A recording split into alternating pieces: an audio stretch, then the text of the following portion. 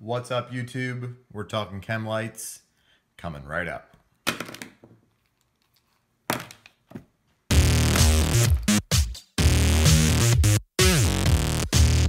Alright, Chemlights, pretty boring topic here, but with all the natural disasters going on right now in the US, here in the end of August, beginning of September, figured, why not? I've got a bunch of them sitting around. I've got some battery ones, got some old ones. This one, expiration date was 2008, I believe.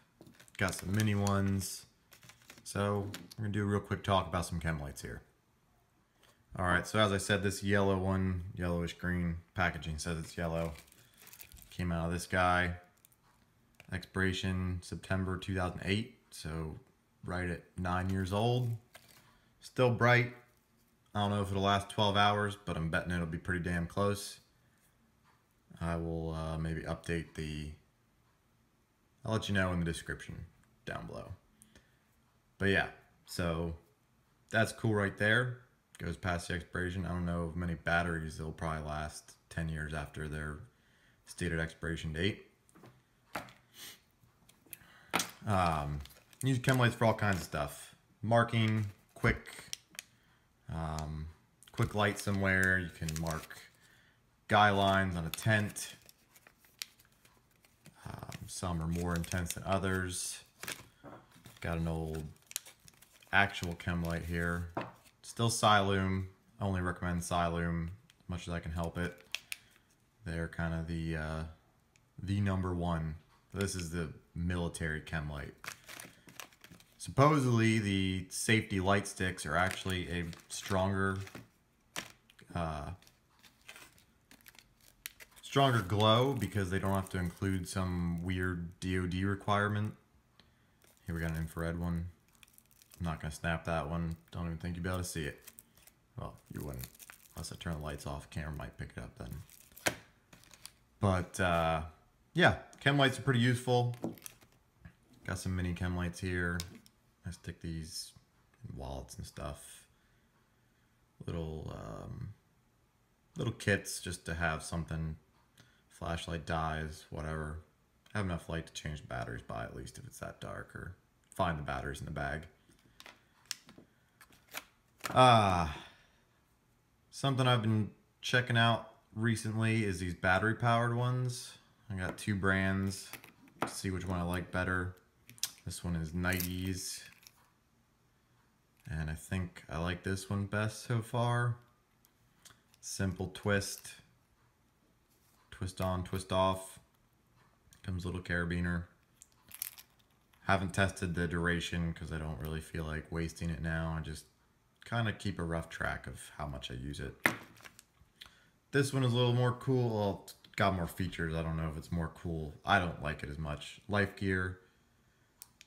It's got a flashlight.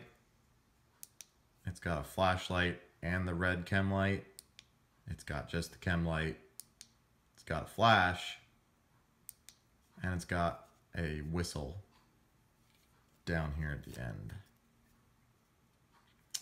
So definitely a little bit more feature rich. I don't really know that you need features on a Chemlight. I kind of just want it to provide some colored light. But it's got it if you need it. This one is much more straightforward. Twist it on, you get your green light. Twist it off, light goes away. Both are about the same price. I think they're about $4 or $5 on Amazon. I can link them below. And then your more standard actual Chemlight, not just a colored light stick, but an actual snap it, chemicals mix, and you get some light. Like I said, these things keep forever. Got 2008 here, and it's glowing fine. I snapped this about 15-20 minutes ago. So that's always good to know. Come in different intensities. They've even got ones that come in a flat, like a large bandage size. You can stick those on walls and stuff. Great to have in an emergency. If your batteries run out, you need to change your batteries. You just need to mark some Guy lines for a tent, clothesline if you're camping, something like that. You're out in the woods for a while. Antenna wires or something like that. All around, very handy, something you should keep around. And quickly back to the red ones. I like to keep a couple regular red snap chem lights in my car, and I'll probably throw this one back in the car. Just as, you know, red is a stop, brake lights, traffic lights, stop signs. So if my car breaks down and the battery's dead or something along the side of the road and I have to be there, I can at least have something red that I can attach to myself or the back of the car if I'm still there, so that it's a little more than just a blacked out car sitting on the side of the road at night, should that happen.